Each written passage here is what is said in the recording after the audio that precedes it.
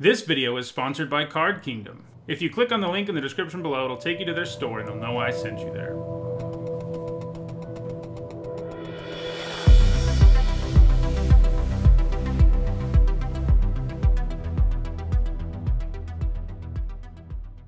Hello everyone, I'm XXI, and this is the first time in a long time that I'm bringing you a History of the Banned and Restricted List video.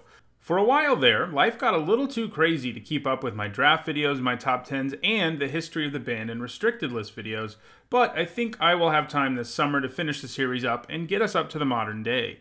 The last 3 episodes before we went on hiatus were all about the year 2011, the year the modern format was created, and a year with tons of bannings and restrictions, so there was a lot to cover. This episode is kind of the opposite of that. 2012 to 2014 were pretty quiet years as far as the banned and restricted list went, with only 6 cards being banned or restricted during that time. That is the fewest bannings or restrictions Wizards has ever had in a 3-year period. As a result, I've chosen to cover all 3 of those years in this single video. First, let's talk about 2012, a year where only 2 cards were banned, and both of them were banned in Innistrad block constructed. I'm talking, of course, about Intangible Virtue and Lingering Souls. These 2 cards are quite powerful. If you're in a token deck, going wide and pumping your whole team is exactly what you want to be doing, and these 2 cards are some of the best in the game, not just in Innistrad block, but in the whole game for token decks. Intangible Virtue pumps your whole board, and Lingering Souls gives you 4 1/1 flying bodies with only a single card.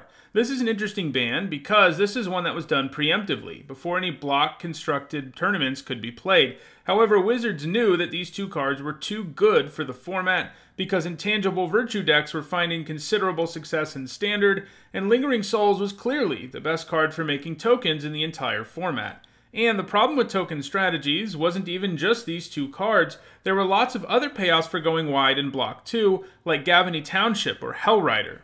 Basically, there were just way too many incentives for building token decks across all the colors, and the format was not very well equipped to deal with that. Had Wizards failed to ban these cards, the entire format would have been about going wide and the various bonuses for doing so, which would not have made for a very interesting format. Neither of these cards ever ended up being banned anywhere else, so they were able to find success elsewhere. Lingering Souls has, of course, gone on to become one of the best token-producing cards in the entire game, and has been played in multiple formats as a result. So, Wizards did a pretty good job in 2012, only having to ban a couple of cards in block constructed, and they definitely needed to do it. As a result, there weren't too many degenerate things going on in Magic in 2012. Now, let's move to 2013.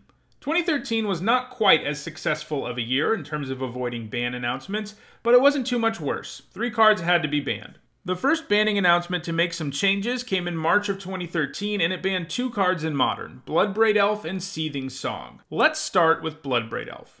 The elf is obviously quite powerful, in large part as a result of the Cascade mechanic. Between the reasonable hasty body the elf gives you and Cascade, you will always get more than your mana's worth out of Bloodbraid Elf. The rationale behind banning the card was to weaken Jund decks. They were too consistent and powerful in the early days of Modern, and Jund was easily the best deck in the format, and Bloodbraid Elf was seen as the heart of the problem. Bloodbraid Elf basically always gives you a 2-for-1, cascading into stuff like Lightning Bolt and Liliana of the Veil, and that's some pretty insane value. This banning was effective, and knocked Jund decks down a peg in the format. Bloodbraid Elf did not remain banned in Modern forever, though. It got unbanned in February of 2018, and it remains unbanned in the format now. While it still sees a lot of play, the format has changed enough since 2013 that it hasn't made any deck into a dominant powerhouse or anything like that. Seething Song was the other card to get banned in the January 2013 announcement. While Storm decks might not have been quite as dominant as Jund, they were still really good, and one of the key things that Wizards tries to do in Modern is make it so that no decks can win the game consistently on turn 3 or earlier. Storm decks were doing this. Like most Storm decks, those from Modern of 2012 sought to play a bunch of mana ritual effects like Seething Song, as well as a bunch of cantrips, to quickly rip through the entire library, eventually casting Past in Flames to do it all over again, before finally casting a card with Storm that would win you the game, which in this case was usually Grape Shot. Wizards had to choose one of these ritual effects to try to nerf Storm decks, and in the end they chose to ban Seething Song. That's because you could cast Seething Song and pay Past in Flames flashback cost, and then you get to cast Seething Song again, and you can just keep doing that with all your ritual effects and cantrips. So it was really sort of the glue that held the Storm deck together. Before Seething Song got banned, it really wasn't unusual for these decks to go off with this on turn 3 with a Seething Song getting things started. Like the banning of Bloodbraid Elf, this seems to have been another good decision on Wizards' part, as it really kept Storm decks from becoming quite as powerful as they were in Eternal formats. Seething Song is still banned in Modern today. The next time a card would be banned in 2013 was in May, when Second Sunrise was banned in Modern. This is an interesting banning because it didn't really happen for power level reasons. Sure, Second Sunrise was part of a Tier 1 combo deck, often called Sunny Side Up or Eggs, that sought to play a bunch of artifacts that make mana and cantrip, like Chromatic Star, rip through the entire deck, and use Conjurer's Bauble to restock your deck with the cards you want. In the meantime, the deck uses Faith's Reward and Second Sunrise to keep doing this over and over again, with the ultimate game plan being to kill someone really slowly by sacrificing a single Pyrite Spell Bomb a bunch of times. In the end, Second Sunrise got banned because the deck took so darn long to win, often involving 15-minute turns. It really messed things up in timed rounds at Premier events. Normally, if time expires at a Grand Prix or a Pro Tour, players are given 5 additional turns to complete the game. Most of the time, these turns are completed pretty quickly, but Eggs players could make these 5 short turns last for an eternity. So in the end, Second Sunrise got banned to make it so people couldn't play this effective but extremely slow deck at the Premier level, as it could make big events last an hour longer or more, and that really isn't fun for anybody, except maybe the Eggs player.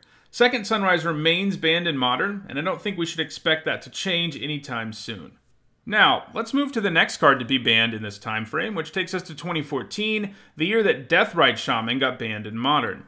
Deathrite Shaman is a very powerful card, and is definitely in the conversation when you're talking about the best 1-drops ever printed.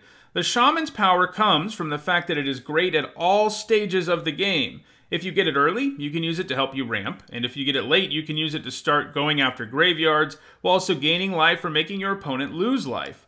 When Deathrite Shaman gets to do both of those things, it's pretty crazy. Most of the time, when you see a mana dork like Llanowar Elves, it's really only useful in the early game, and the price you pay for that strong mana acceleration is that the card becomes increasingly useless as the game goes on. But Deathrite Shaman isn't balanced that way. It matters all game long and plays a significant role in helping players win games, and it does all of this despite only costing a single mana. Deathrite Shaman ended up doing the same thing for Jund decks that Bloodbraid Elf had done a few years earlier. It made them too good. Jund decks were all about attrition and trading 1 for 1, and Deathrite Shaman makes all those trades far more valuable for you than anyone else because you can use your graveyard as such a valuable resource. The banning of Deathrite Shaman once again brought Jund decks back to earth in Modern.